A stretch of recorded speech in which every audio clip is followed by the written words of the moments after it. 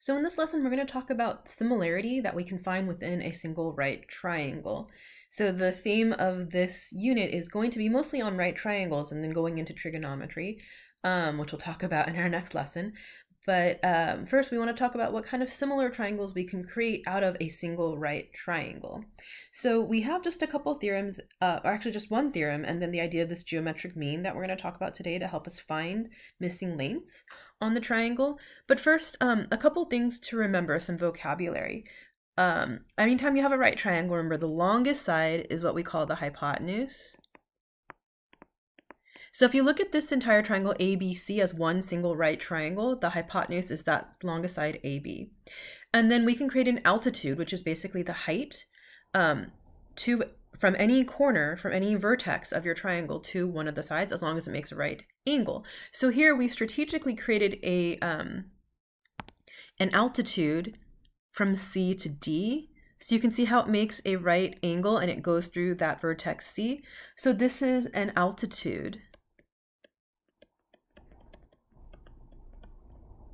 of triangle ABC. Now we can of course look at an altitude BC, which is perpendicular to AC, but here we want to specifically look at the altitude to the hypotenuse, because what this does is this is going to create similar right triangles. So let me go ahead and write down the theorem for you. So this first theorem, or the only theorem we're talking about today, says that the altitude to the hypotenuse of a right triangle, so that, like I was saying earlier, specifically goes from that right angle C to that hypotenuse AB, and it creates a right angle there at angle ADC. So anyway, the altitude to the hypotenuse of a right triangle forms two right triangles that are similar to each other and also similar to the original triangle. So what this does is it's really cool. It creates three similar shapes. So what you can do is you can go ahead and redraw this if it helps you visualize it, but we have that original right triangle ABC, and then we create two smaller right triangles. And here order really matters because we want to write the corresponding points in the same position. So I'm just going to draw two more right triangles because I know I'm going to create two right triangles. And then what you want to do is be careful with how you label it. So if I look at this kind of middle-sized right triangle, we can see the right angle here is at D, so I want to make sure I put D there at that right angle. And then the longer leg goes from D to A, the shorter leg goes from D to C, so there's that second right triangle, triangle ACD, that corresponds to triangle ABC, right? And that smallest little right triangle there in the kind of left corner, the right angle is once again at D, and the longer side goes from D to C, so I want to make sure I put C out here, and then go up to B as that shorter side. So order really does matter because you want to make sure you try to write the corresponding letters in the same position. So if I want to write one big similarity statement, I can say this is triangle ABC, which is similar to triangle, and I went from kind of counterclockwise from that lower right hand corner, so ABC. So the next one's going to go triangle ACD. And this third one, again, going in the same order, we're going to start with letter C, go to B, and go to D. So order really does matter because we want to try to always write things in the corresponding correct order. Okay, so once we realize we have three right triangles that are all similar to each other, we'll get to the corollaries, which will help us figure out how to find missing lengths. Now, before we get to these geometric mean corollaries, we first want to talk about, well, what is this idea of a geometric mean? Well, the geometric mean is basically an nth root of the product of n positive numbers. And when we talk about nth root, one nth root you guys are really familiar with is the square root. Because we can know this, we can say, okay, the square root of 4 is 2 because it's 2 times 2. We have 2 of the same number, 2 and 2, and they multiply to 4. So if we go backwards, the square root of 4 is 2. So that's a square root. We can, of course, do something like the third root, the fourth root, the fifth root for the same idea. So I'll just write this on the side. So for example, if you're looking at the third root of 8, this is an nth root. Then you're asking yourself, what's the same number that we multiplied by itself 3 times to get 8? Well, that's 2, right? You can do like the fourth root of 81. You're asking yourself, what's the same number multiplied by itself 4 times to get 81? Well, that's 3, right? So here we can see 2 to the third equals 8. 3 to the fourth equals 81. That's the idea of an nth root. So let me kind of erase that. So the geometric mean then is again the nth root of the product of n positive numbers. So let me go ahead and write that down and we'll look at an example. Okay, So for example, what does this mean? So if we're looking for the geometric mean of, let's say, 4 and 25,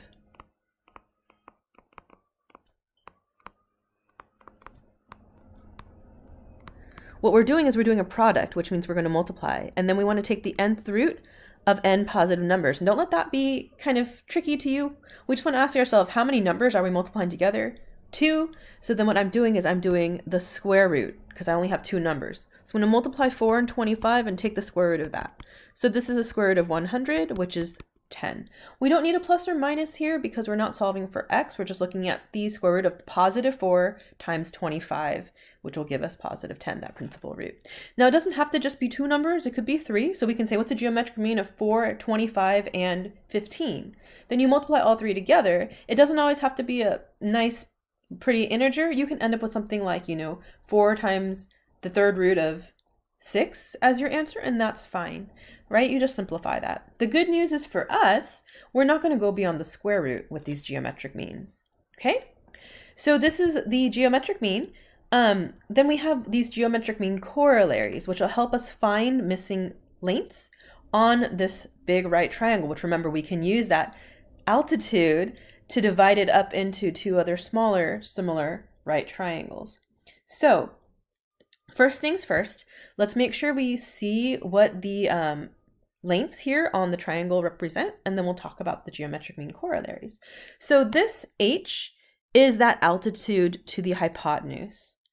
Okay, so we don't want to forget that. That's your altitude to the hypotenuse.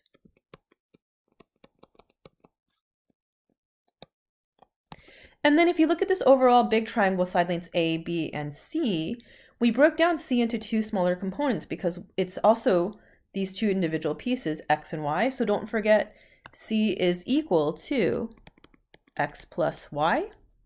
Okay, and then A and B are basically what we're going to call legs, and x and y are segments of the hypotenuse. Okay, so our first corollary will help us look at the relationship between the altitude of the hypotenuse, the altitude to the hypotenuse, and the segments of that hypotenuse. So let's go ahead and write this down and we'll talk about what this means. All right, so it says the length of the altitude to the hypotenuse, which, remember, is what I had highlighted here in red. That length is the geometric mean of the lengths of the segments of the hypotenuse. So what do we mean by segments of the hypotenuse? Well, the segments of the hypotenuse, remember, are these pieces, the x and the y.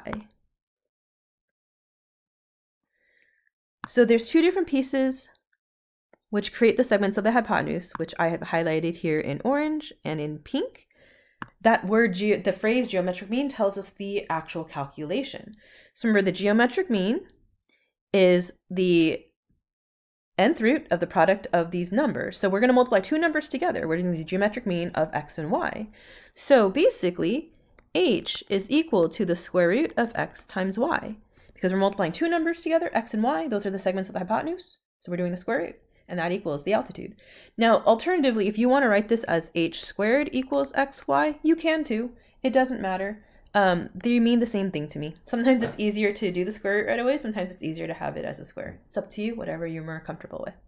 Okay, so that's the first corollary, which gives us the first relationship. Then the second corollary allows us now to talk about A and B, those legs that we haven't worked with yet. So those legs also have a relationship to the segments of the hypotenuse and the hypotenuse itself.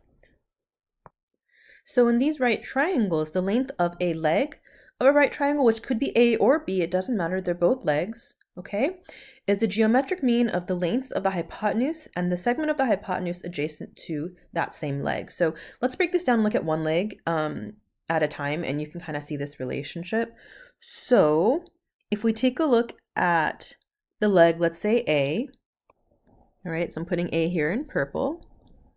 So this leg A is, oops, let me highlight, underline that. This leg A is the geometric mean of the lengths of the hypotenuse. Remember, the hypotenuse is this entire length C, or x plus y, whichever way you want to write it, and the segment of the hypotenuse adjacent to that leg. So then you want to think, okay, what is actually touching A? that's on the hypotenuse. Well, that is this little bit of the hypotenuse, this x. So you guys see that? A is equal to the geometric mean of C and X. X is the segment of the hypotenuse because the hypotenuse is broken up into X and Y. So we're going to pick the one that's actually touching A, which is X, and multiply it to the hypotenuse C. So what we're saying here is A is equal to the square root of C times X. And again, if you want to rewrite C as X plus Y, go for it. You can say A is equal to the square root of X plus Y times X, and then you can FOIL that. And like I said before, feel free to rewrite this as A squared equals CX, and that's fine too. Now, the same thing is true for the other leg, B. So B is equal to the geometric mean of whatever the hypotenuse is here, which is C, times the part of the hypotenuse closest to B, which is Y. So it's the same relationship, but using the other part of the hypotenuse. We can also write B squared equals CY, or if you want to rewrite C as X plus Y, B is equal to the square root of X plus Y in parentheses times Y. Okay, so those are the relationships we get from this right triangle, and this works because all three of those triangles, right, are similar, so we can create these geometric mean corollaries. So we just have one example today, which is just finding X, Y, and Z using those formulas. Now, what I like to do is, because every problem is oriented differently, and I actually have memorized this diagram, I relabel everything based on the diagram in my notes. If you don't want to do that, no worries. It's kind of up to you and your style. So I'm just going to go ahead and reorder this or relabel it based on the X, Y, C, A, B, and H that I have in my notes. Okay, so once I have that, I'm just going to go back to my notes and look at my equations, and you can use whichever format you'd like. I prefer the square roots. So remember, H is equal to the square root of X times Y, A is the square root of C times X, B is the square root of C times Y. And I'm just going to plug everything in based on what I see in my diagram. And if it makes it a little easier for you, you can write down to the side what everything is equal. So what I'm saying here is, let me just scroll down a bit. Based on my diagram, C is X plus 9, Y equals 9, X is still X. Oh, and I erased one of these. This would be A. A is equal to Y, B is equal to Z, and H is equal to 6. So I'm going to basically just plug in these values for C, Y, X, A, B, and H. Okay, so now we see H is 6, X is still X, Y is 9. A is Y, C is X plus 9, make sure you have that in parentheses, and X is X. B is Z, C is once again X plus 9, and Y is 9. Now we all know to solve an equation, to actually get a single number answer, we can only have one variable. So if you look at those three equations, there's only one place to start, and that's here by solving for X. And once we get X, we can figure out Y and Z. So remember, to get rid of the square root, what we're going to do, and I'm just going to rewrite this as 9x, is we can square both sides, right? Because a square cancels a square root, just like how a square root cancels out a square. So 36 is equal to 9x, x is equal to 4. Awesome. Then, once I know x is 4, let's go ahead and plug it in. So we're going to get the square root of 4 plus 9 times 4. Remember your PEMDAS. 13 times 4 goes inside the square root. 13 times 4 is 52, and it's okay if you don't get a perfect square, just simplify that. So you can do your factor tree if you'd like, you can do perfect square factors, whatever works for you. You might even realize, hey, if I look at this line above, I can do the square root of 4, and then the times the square root of 13, which gives me 2 square root 13, which is a quick way of simplifying that radical, but we do want to be in the habit of simplifying our radicals.